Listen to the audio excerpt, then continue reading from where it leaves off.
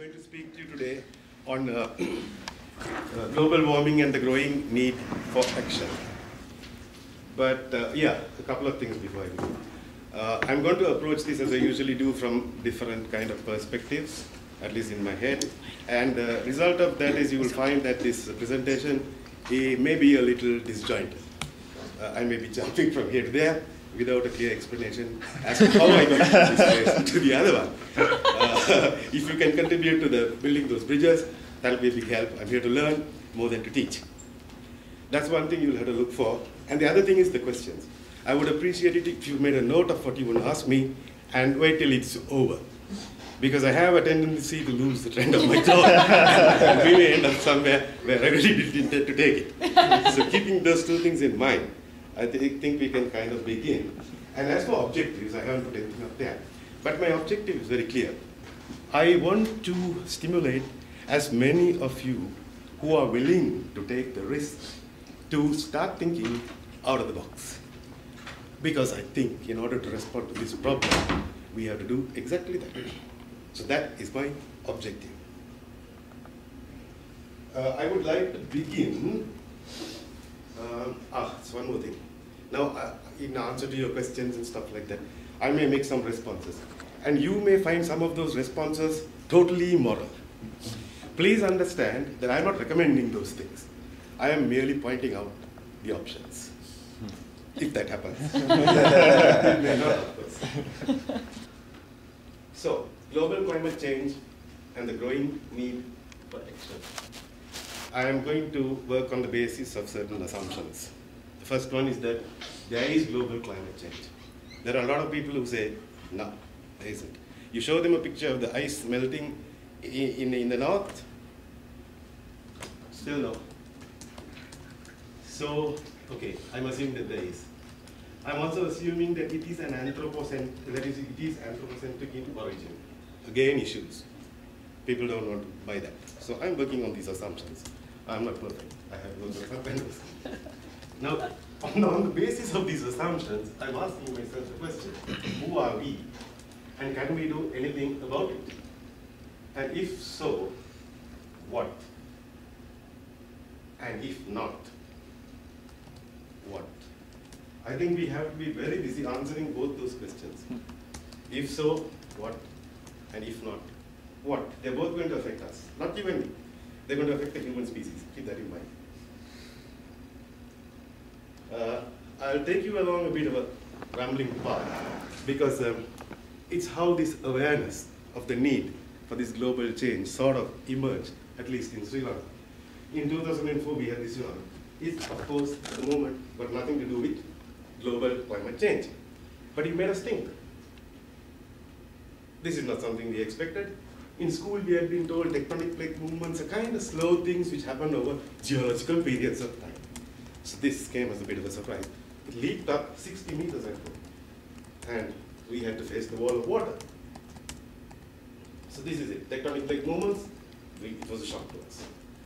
Then we began to think, oh, what about our impact on Earth? We are hearing all these stories about climate change, global warming. Maybe there's something to it. Maybe we better think about it. In that case, is this Earth itself a totally independent unit, unconnected to the sun and the moon and the solar system and the rest of the cosmos? We had to think about that as to Earth's relationship with the cosmos. It's only within the context of all this kind of stuff that we can actually think of something. And then came this guy from America. You know Hansen from NASA? Mm-hmm. He came out what we can call Hansen's hypothesis. It's still a hypothesis, I hope. He said 350 ppm of carbon dioxide could be the tipping point, after which we have a feedback loop, and we don't know what is going to happen. That would be, I suppose, the first time in the history of the human species that we are driving with a big sheet of newspaper pasted on our windscreens.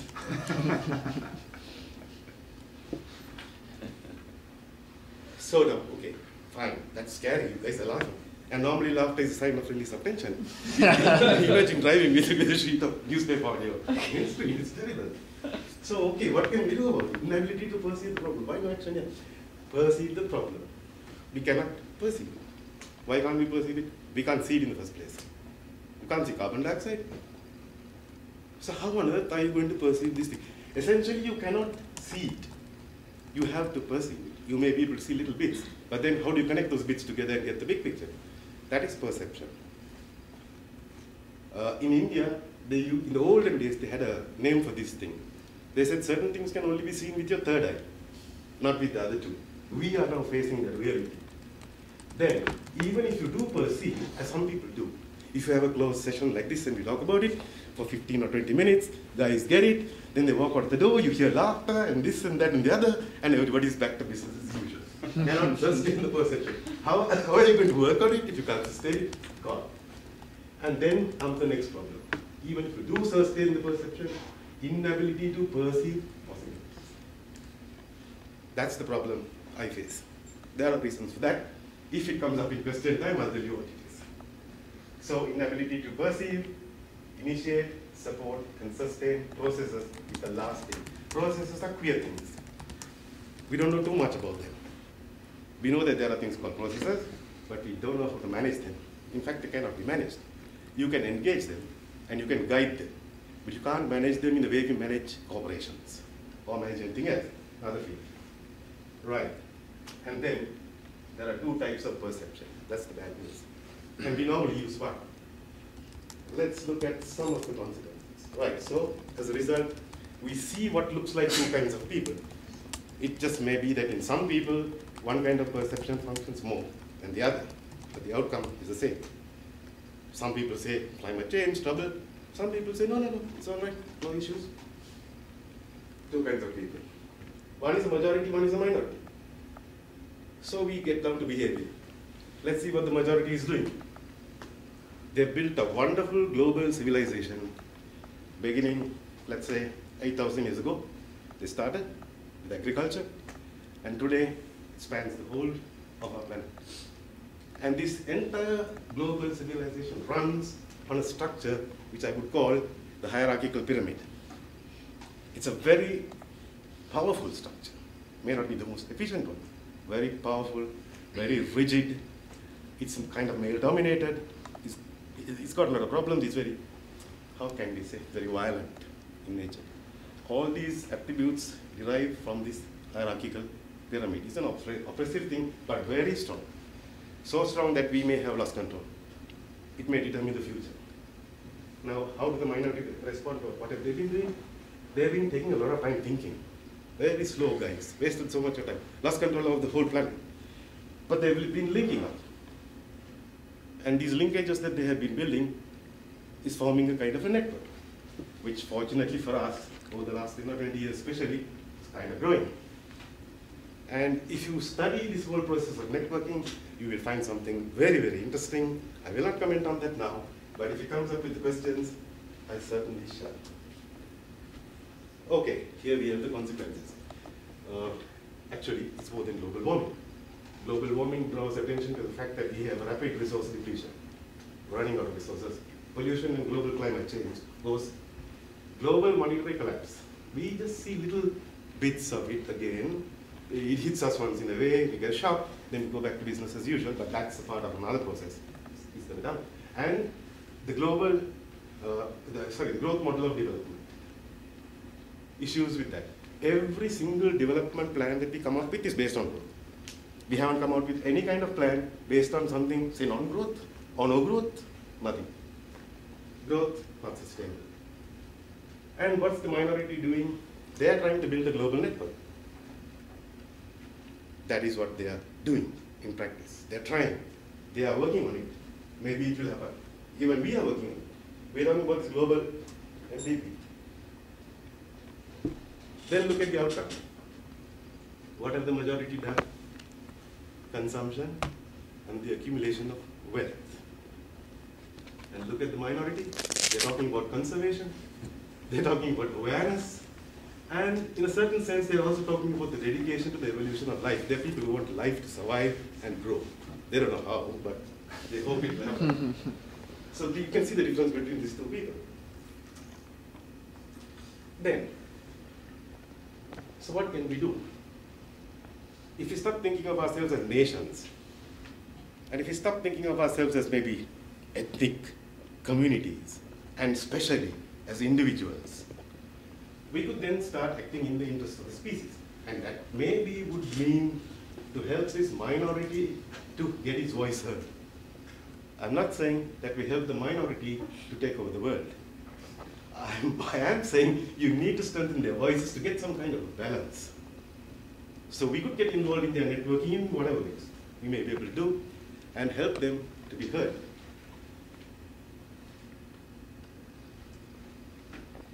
Let's look at those problems I pointed out. Inability to perceive, I told you, you can't perceive. You can't see carbon dioxide. You can't see global warming. You can't see the sea level rising. You can't see climate volatility, except you read about it in the papers once in a way. And you cannot see, most of all, the resources that you require for the technological responses that I hear so much about. We talk about this, what is this analysis? Cradle to grave analysis is just getting popular. And when you do a cradle to grave analysis, you find you don't know where to begin and you don't know where to stop because it grows and grows and grows and grows. So we have problems. Then this question of the inability to sustain perception of a problem. Articulations of perception of the problems are raw. Yeah, you move out of the room and see. Advertising will just drown your brain goes. You can't. That's all you see. You see the world that you thought to see and programmed to see. And you depend on your subsistence. You depend on that. So whatever you learn, whatever you do, when it comes down to a job, you're going to have to leave all that behind and get down and do what has to be done. Or what? I don't know. Unless you find an answer to that, you're going to keep doing this again and again. We'll learn some very interesting things, but we'll go back to doing the same thing again and again. The problem is we are unable to dedicate resources to perceiving possible responses. How many think tanks are being funded specifically to sit down and think out responses to these problems? I don't know of even one to this date. There isn't a single dedicated one that I have heard of. If you have heard of, I'd love to hear about it. The problem of working with processes. Yes, in my field, human resource development, organization development, yes. We are slightly aware that processes have to be handled differently. But at the level of governance, at the level of international institutions, I don't see it. Not yet. And if you don't learn how to manage processes, we cannot manage the world. The whole thing will run away and we'll probably get trampled in the process. So what can we do here? You shift from a national to a species-wide planetary perspective. Dirty words these are. Species-wide thinking, planetary thinking. This man's crazy, man. You're not even allowed to think like that. If you can't think like that, if you can't talk like that, how on earth are you going to find a solution with this thing? Okay, get down to business. Like I told one of my professors there. Decide on which support system we want to sustain. We can't have everything. Let's face it. So before the crunch comes, while we still have some resources under our control, let's decide which are the systems that we want to sustain. Okay, population growth, another dirty word. You shouldn't talk about population growth, but the fact of the matter is, there's a problem there. We cannot keep going like this. Something has to be done. China tried, got a very bad name. You have to come out with something, I don't know, you know. Population, and okay, I have been hearing about sustainable villages, good concept. Actually, I just started hearing about it in some publications. Very good concept. But still again, I don't see anyone funded to come out with a prototype or even a concrete plan. These are areas that we should be looking at. Then, bad case scenario, survival platforms as generative centers. These guys who are thinking about this stuff, we better kind of hide them away in these survival platforms in the hope that they'll be around for long enough to help us sort out the problem. I'm told by the guys who go into this whole question of what happened long ago, that there was a time when the human species was reduced to about 1,000 individuals, and then it bounced back again. So all hope is not lost, maybe for you and for me, but there's a chance for the species to survive, I think so. Let's look at this. Okay, shift from a national to a species-wide planetary perspective. Take stock of accessible resources. Accessible resources. Don't say we find the technology to solve this thing in the future. take stock on the basis of what we have now and decide on what we as a species are going to use these resources for. Are we going to bust it up partying, or are we going to hold it in reserve for our children and, if lucky, our grandchildren? And we can also calculate, according to our plans, how long they will last, and we have an idea of what is possible. Now this is just my thinking. Some of the systems which I would like to see preserved. Power generation, communication, agriculture, waste recycling, transport, social support systems, training systems, health systems, surgical and medical systems, rapid response systems, reproduction systems, production systems. You cannot have the kind of systems we have right now. They're too resource intensive. That means you have to reconfigure each one of these systems in a way that it is sustainable. And sustainability has scales. With a population this big, it's like this. With a population a little smaller, it's like that. We can, somebody's very good at making models, my friend over there. we can develop a model, make some projections, and we have an idea what we're facing. So, here's the problem. We anticipate that we're going to have 8 to 10 billion, and we have to support them. They're just fine. Think tanks we need. They should tell us, this is the problem, you have to perceive. Again, you can't see it. You have to perceive it and then tell us how these habitats can be generated. To generate things, you need processes. You don't just need plans and resources. Without the processes, they don't grow. You may build one and it will fall down in the first hour of rain. Otherwise, we have this option. I got that from a poster. One of my sons, both of them were musicians, and this was one of their concerts. They put it very nicely. You can have the last drink. And I want to say thank you for this conference. I noticed that after coming here, I've been talking a hell of a lot. And I was thinking why. And I realized that for the first time I met with people who can understand what I'm saying. Mostly. In Sri Lanka, it's very difficult to get beyond 5 or 6 sentences. I'm in trouble. This guy is glazing over. You see. So thank you very much. I'm having fun. Open to questions.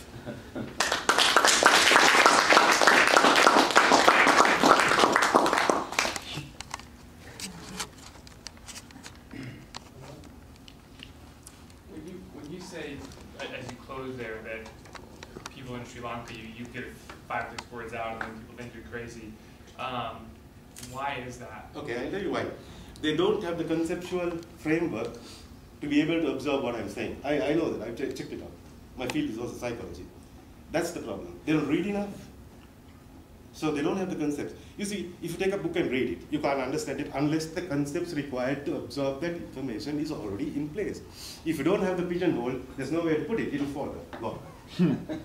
That's what happens to them. You mentioned something in networking that you thought was interesting, and then if it came up in questions, you would explore that further. I'm curious what that was. Now I've forgotten what it was. Let me see. Okay. Something about that minority population and something. Right. I'm getting it back. Okay. Okay. Networking depends on being able to connect with people. Right? Email is pretty good, but somebody here, I think it's Peter. He wanted us to get us here physically for some reason. I don't know whether he knew the reason or not. But when you're honestly, I think you can work this out on Skype to some extent. I'm working with a professor in the US on this game. I think even on Facebook under certain circumstances you can do it, but really what matters is a certain kind of connection. And it's interesting. I don't know whether this should be on the record, but it doesn't matter. To get that kind of connection, one thing you've got to do is get beyond your sexuality, otherwise you just can't do it. You're finished. It won't work. You will immediately have a repulsion towards half the population, attraction towards the other half of the population. You're off balance. You're hopping around on one leg. It's not going to work. First thing, you've got to do that. Then you've got to allow people to get into your life. How can you explain things without telling them how you got there? And a lot of people don't like to do that. You know, they want to be very business-like and academic. You can't. So these are some of the things. And right, why do we want this connectivity? 2 brains can do much better than 1. And if you've got 200 brains, now we're talking something. But now you know why I said sexuality is going to go out of the picture? In fact, all these elements of personal identity have got to be dropped to get that kind of connectivity. But if you get it, then we have a machine that may actually deliver something interesting.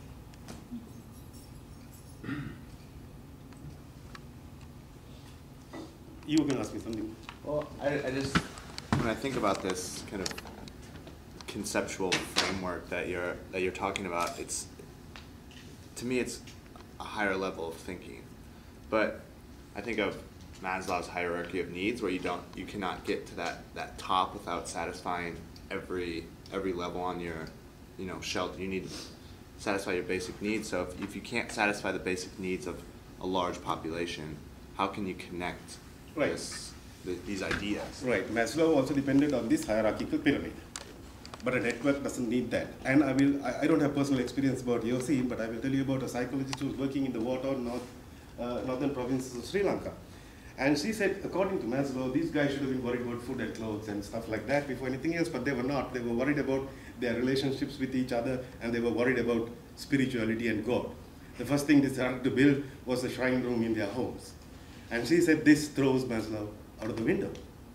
This is a psychologist from America. She spent a lot of time in there. So that's also interesting for us to think about, And networks do not behave like this. Networks. And they can contribute from wherever they are, because there's no boss, there's no structure. It's just the content that matters and the transfer of the content.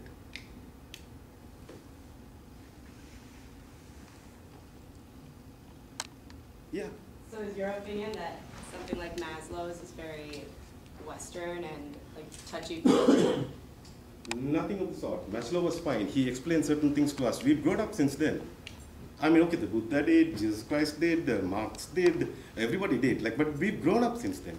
And we can't keep sticking to their conceptual frameworks and saying the world has got to be like this because so-and-so said so. We've got to look at the world as it is right now and explain it in our own language, in our own way. I think each one of us has got to do it. You may not come out with a major theory that can be established and proved and defended. That's not the objective. The objective is to get your own personal, individual interpretation of what is going on. It may be a crazy interpretation, but you need that to be able to function.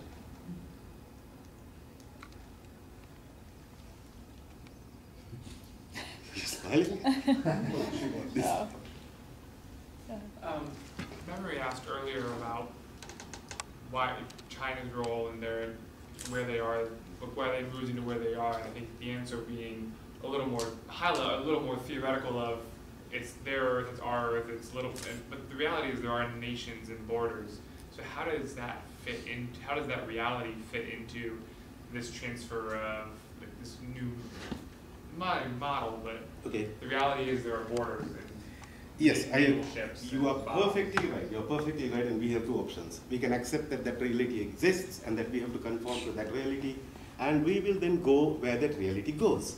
Personally, I'm not interested in going where this reality promises to take us. So I shall jump out of the box, one way or another. I'm not going to hit a wall at 100 miles per hour. I'm not going to do that. I'm not going to tell my kids to do that. I'm not going to tell anybody whom I know to do that. I think there's a better way of doing it. We don't have to destroy the nation states. Look at it this way. They belong to a pyramid, right? Fine. They give us a certain stability. They get certain things done. We can dance in the top of the pyramid.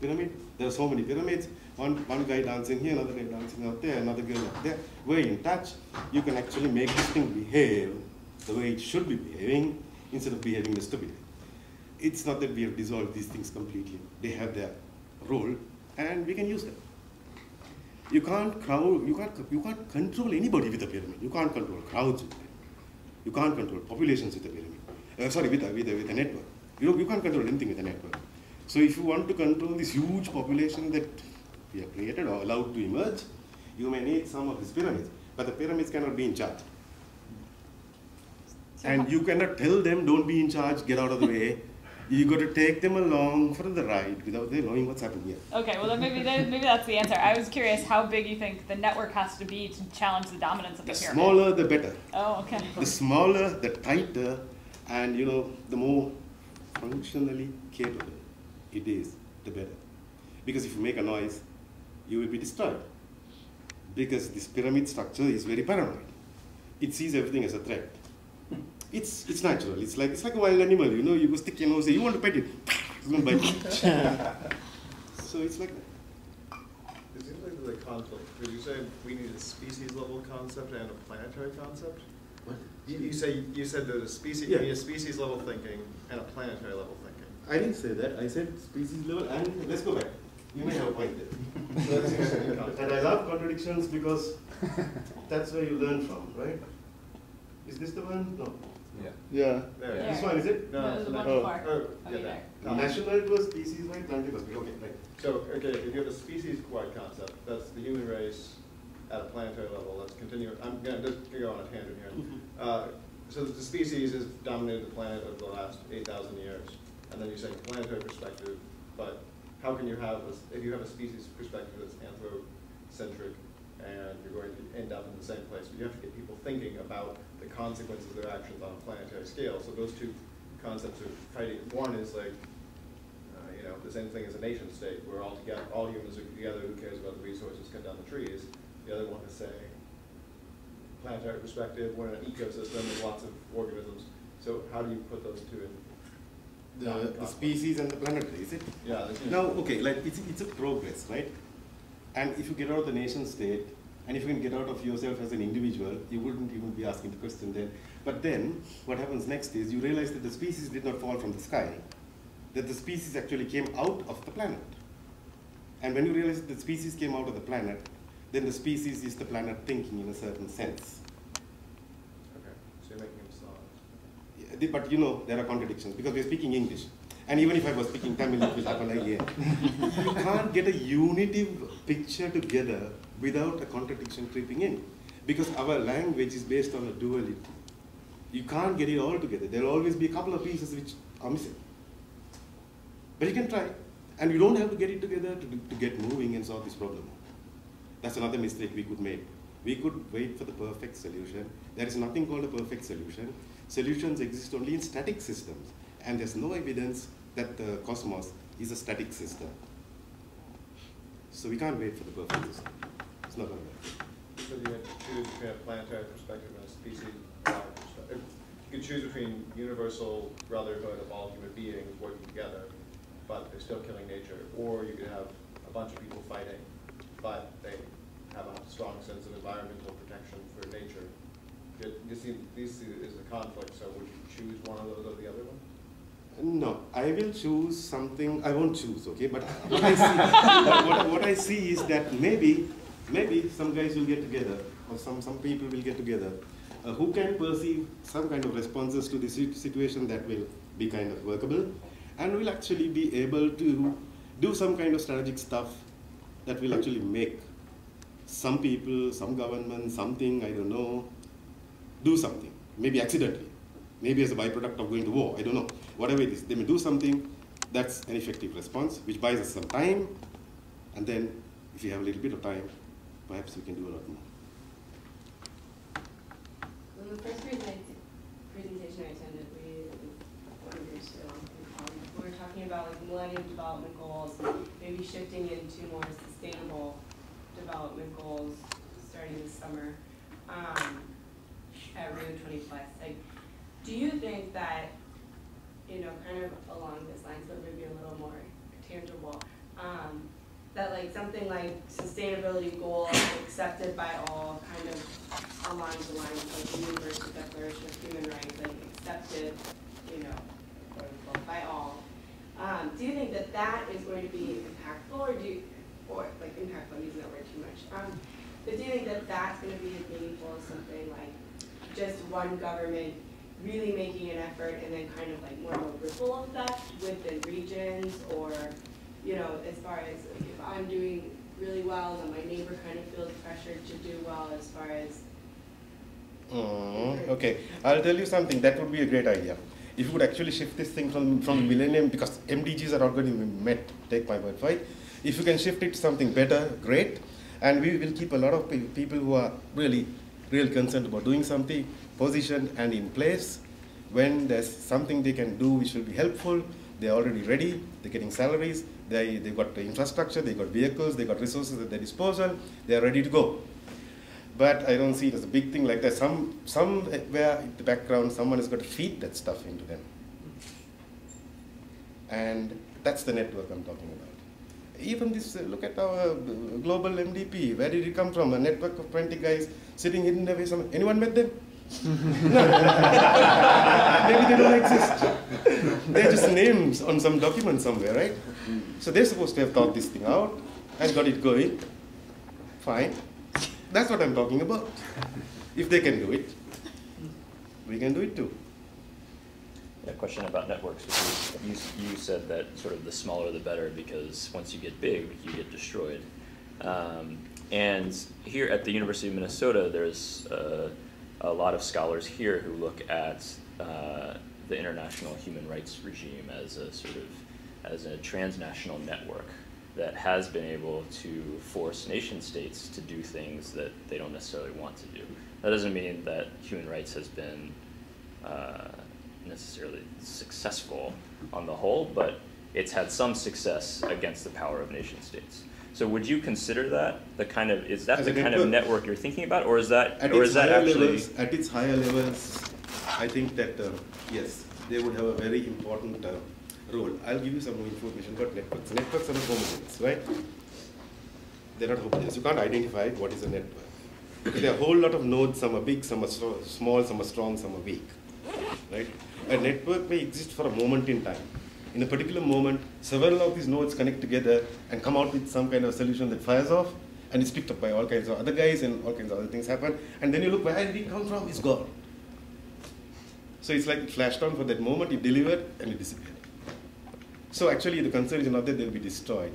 The concern is that we've got to learn how to handle networks and how to work in networks. Yeah, it'll take quite a bit of time. Because also I was talking to somebody about a network, and he says, yeah, let's have a president. You can't have a president of a network. I mean, if you're acting as the president right now, well, you're the president, fine. Well, in the case, I thought what you might say was that in the case of something like the Human Rights Network, that it has lasted for such a long time that maybe it's kind of become a pyramid in some sense. Well, and that's a danger. That's why I said at the top. I said at the top because I'm aware of that. Yeah, 20 years is a long time, right? When they started off, they didn't know this kind of stuff, which is in my head. So maybe they become a pyramid at the lower levels they have, in fact.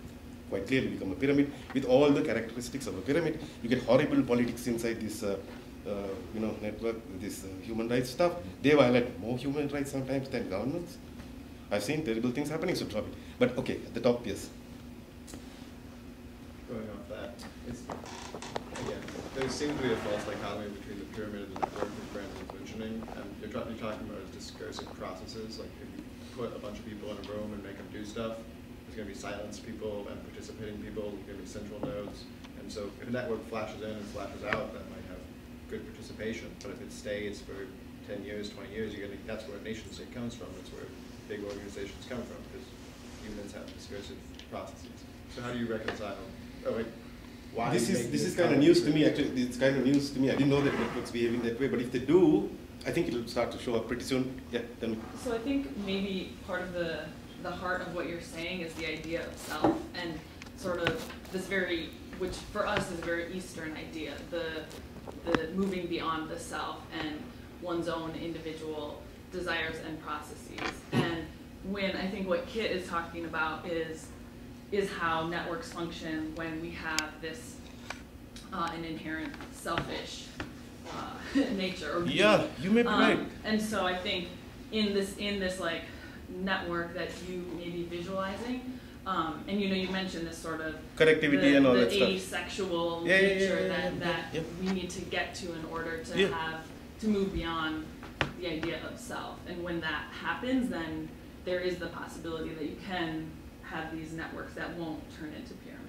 But I don't think we should use these Eastern spiritual words. Well, but I mean, this is where these ideas have I don't know. Maybe they were here in the West. Like I come from a system of psychotherapy, which is based on the works of Assagioli, and Assagioli got all his techniques from the West, not from the East.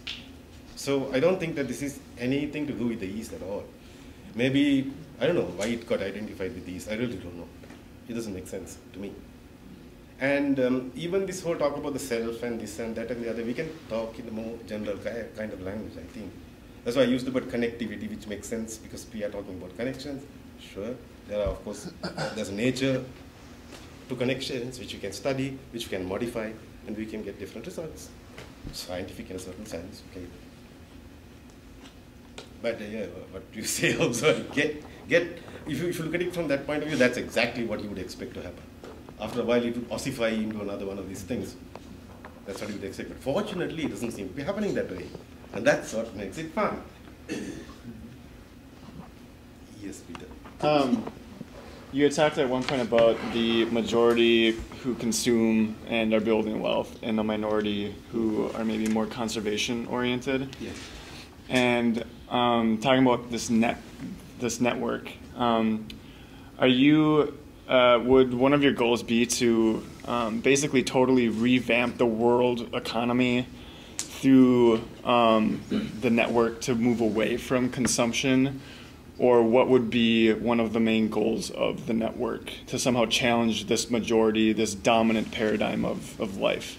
Peter, have you heard of a thing called a stochastic system? You have, no? It doesn't have a beginning, it doesn't have an end, and its direction is determined on a moment-to-moment basis, based on the feedback it receives and the feed-forward that it generates. Now, we can't have goals in a system like that. It's impossible. We can sort of nudge things this way or that way, depending on what you think is good, what I think is good. And it's going to process this whole thing in some crazy way and decide where it's going to go. We can't tell it, you're going to go that way. Not going to. But it's fun this way, you know. I mean, this kind of controls things are not very appealing to me. This way there's space for everybody to contribute, everybody to get active, get involved. And if you get involved at that level, you'll stop eating that much, you'll stop consuming that much, because consuming is honestly not fun. I know people who say they feel better after going shopping at the mall on a Saturday. And they do, you can see it on their faces, but it doesn't last. It doesn't last. There are better things than consumption, for sure.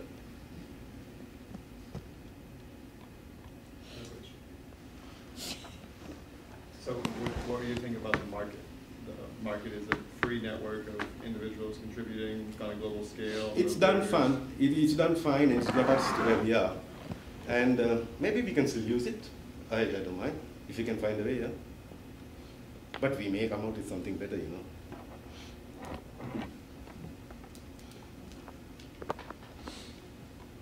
And you don't come out with something better and impose it on the system. It sort of grows. Yeah. I was just going to ask if you had any thoughts on the idea of hope and optimism, and where are things that are going well in the world, things that, and just perhaps things that you see in the networks that either you work within or you see being created from the development perspective. Is there cause for hope? Are we heading in the right direction? One of my professors told me, we were talking after class, how come we see all these things and the rest of the people are not willing to look at it? And she said, we are old, She's about my age. We are old and we are pessimistic people. She said pessimistic people are more willing to look at this scenario and try to do something about it than optimistic people. She said optimistic people cannot bear to look at it. They get scared. They shut up. So I am a pessimist. And what you're hearing now is a pessimistic view of what can be done, not an optimistic one. If you find it optimistic, oh, that's great.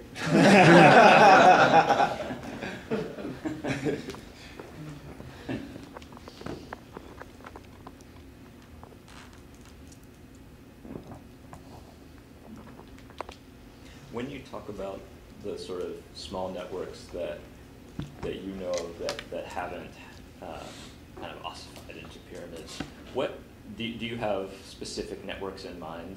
No, that you're thinking there are no. about? I told you, there are no specific networks. Networks come together. They do something. It's the thing which they do that sort of brings them together. Like, let's imagine a black hole or something that attracts something for a short time, then it explodes, and it's all gone again. So maybe the network that generated the MDP is not there anymore. Quite likely. I wouldn't be surprised. But I'm going to do a search and see. Can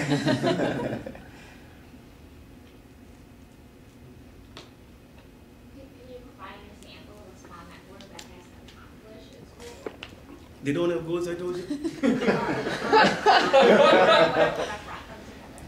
You can just say that the network maybe, I don't know. What can you say about a network? I don't know, it's potentially there, of course, yeah. You could say that. Yeah, it's potentially there. You could say that. Network is potentially there. But like where are the examples to look? So everybody in this room has some sort of like excitement towards what you're talking about, or some sort of interest in it. We wouldn't be here if not, or in the program if not. But like, where are examples as far as like, who do you look to? Like, who do you read? Who do you get your guidance from? You can't work that way. What do you say? All of the world, everybody? No. Doesn't work that way. Some guy understands what you're all about, or some girl understands what you're all about and realizes that if he or she did this, that would help you. So he or she does that simply because it'll help you where you're going. That's a small network. If you have 10 people consciously eyeing each other and doing what is helpful to the other person without saying, without looking for gratitude or appreciation or anything like that, you'll see a spurt of growth out there. I mean, that's the kind of dynamics of a network. And it's at a cosmic scale, at a subatomic level, everything. Difficult to hold it in your mind like this. You have to sit down quietly. So it sounds to me what you're saying is a network is a motion of energy between people and not the people themselves. You could say that a network is the way that it's a fundamental behavior of the cosmos, and that we stop behaving like that, and so we created a crisis for ourselves. We brought evolution to an end. And in fact, we started to reverse it by destroying everything that we could destroy. So if we get back to that networking mode, there's a chance that we can get moving in the direction we were going, or in a better way.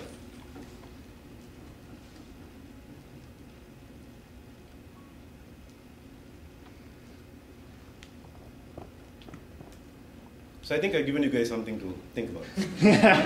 And I think you guys had fun. And that's really great. Thank you all very much. Thank you. You guys can be in touch with me on email. I'm open to you. So you can continue this call.